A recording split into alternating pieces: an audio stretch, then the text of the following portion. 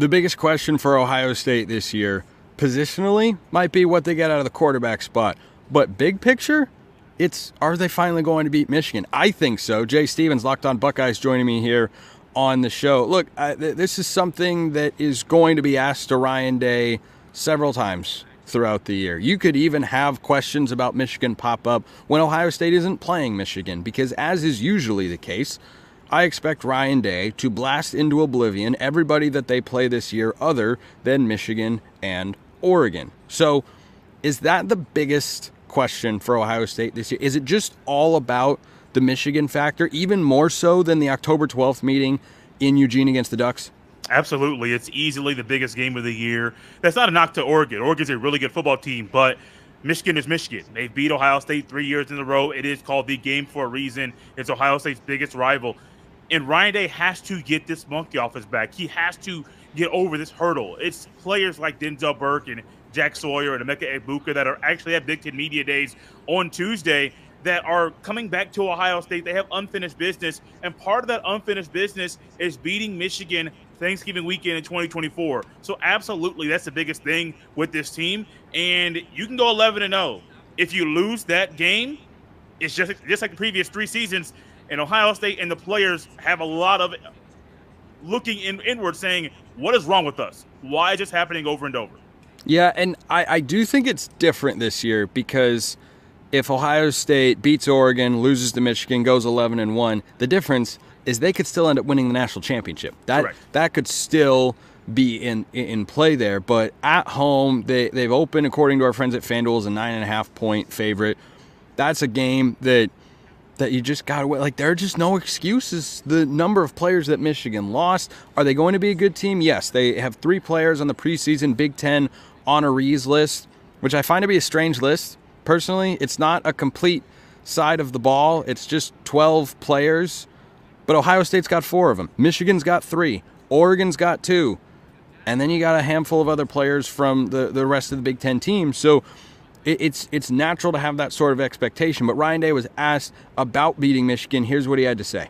I think when you look at year in and year out, the expectations are what they are, and every year you have an opportunity at Ohio State. You have an opportunity to win every game, and that's what the expectations are, and that's because of the great players and coaches that have come before, and we certainly understand that. And after every year, you got to identify what are the things that have held you back from reaching your goals, knowing that we want perfection and we want to win the game at the end of the season. And in particular, like last year, what was it that prevented us from finishing off that last drive or getting off the field on defense, and why didn't we do that?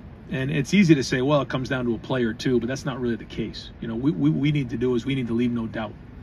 Don't leave it to one play. Don't leave it to one call. Don't leave it to one stop. Leave no doubt when you're on the field, and we're not going to get into all the reasons or all the things that we've done to try to address that, to get that fixed, but we worked hard on that, and we feel good about where we're at going into the season. That game, Jay, is always going to be hyped up. It's always going to be big. Now, Paul Feinbaum took it to the extreme, because why not? That's what Paul's been doing lately. I talked about his USC take on yesterday's show. Patently absurd, completely ridiculous. And he had another one here for a guy who is 39-3 against the Big Ten as Ohio State's head coach. He said if you lose to Michigan, you fire Ryan Day. Like, this is nonsense, right? Like, the complete and utter nonsense. Yeah. Because I was on the train at one point saying, hey, if Ryan Day loses this game once again this year, he's gone.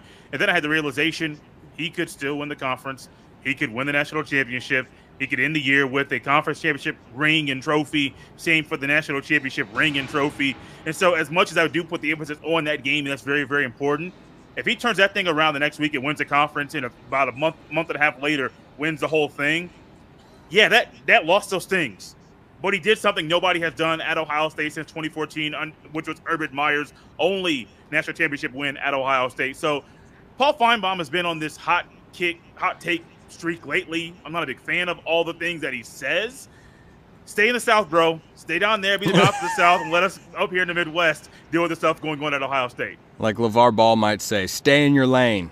Stay in your. I mean, I don't know. Did you see the interaction with him and Lane Kiffin at SEC Media Days last week? I heard the audio. Lane Kiffin going up there saying, I don't, you said this and that. You said Saban would retire. That didn't happen. I don't really know what you're good at. And I was like, oh, that's good. I say that sarcastically about Paul Feinbaum. He has done a good job of making a name for himself, being very successful in this business. But also, like, the whole hot take thing. It just gets old. I get tired of it. Yeah, it gets very old. If you have a hot take, make sure it's backed with some type of fact and not just your own opinion. That's not just grabbing. Oh, Dave fired.